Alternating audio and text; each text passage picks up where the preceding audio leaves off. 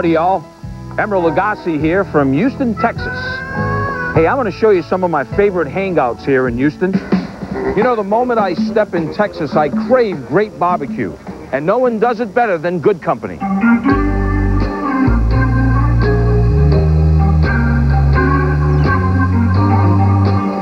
Jim. How you doing, Emeril? How you doing, buddy? Good to see you. How's everything? Everything's going great. I got to tell you, man, I've been craving barbecue, and I can smell all of these wonderful smells. Well, you mind if we had a look? Yeah, let's take a good look.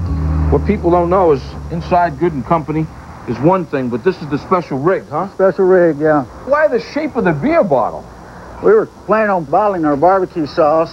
Everybody liked it. So I thought if we used a different shape in the stores instead of just a mason jar, it'd get people's attention. Yeah. Well, what's inside? It smells good. We got a little chicken and brisket and ribs. Ooh, man.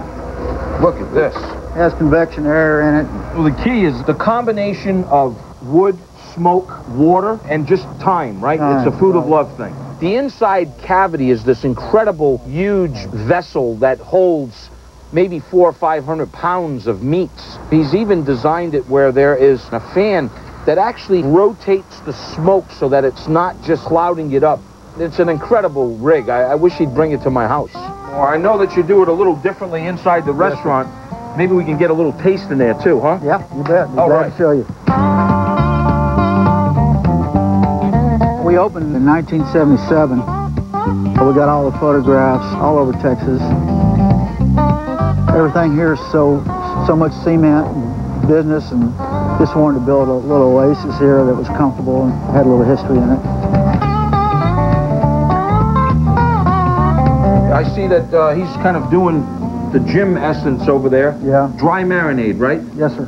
How long you do that for? We usually cover it with film and put it in a cooler, leave it there overnight. Texas barbecue is no fuss. It's natural. There's not a lot of sugar. It's either a wet marinade or a dry marinade, and then it's the incredible flavor of the mesquite, and mostly beef. And then where's it go from here? It goes in the pit. All right.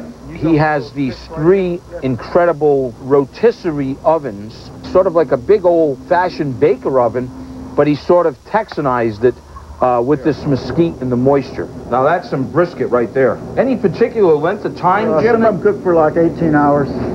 18 hours? At 200, 225. Wow. Got about 50% shrinkage. 50% shrinkage. Well, I'll tell you, the flavor is so intense.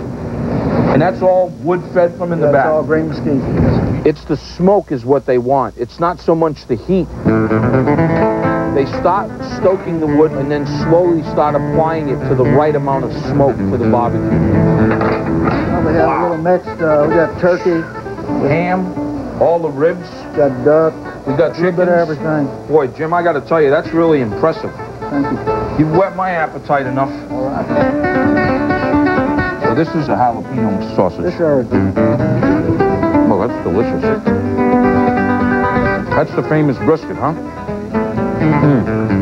Well, the great things about coming to these kind of places in America, like Good Company, is their passion for food, using quality ingredients, using these techniques. These are fantastic. So that the barbecue that he does representing Texas is the best that he knows how to do. And so moist. So, Jim, I guess now you maybe get a little plate of this, and maybe you and I can just take it easy and just chow down a little bit. Sounds good.